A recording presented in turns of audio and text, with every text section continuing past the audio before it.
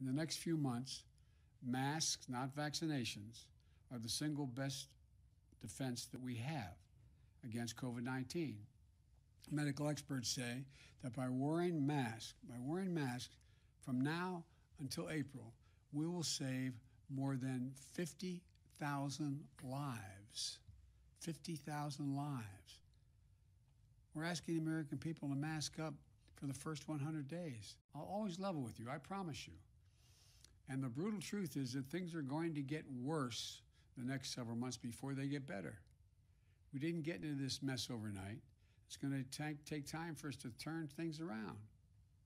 But we also have to act now, with urgency and unity as the United States of America.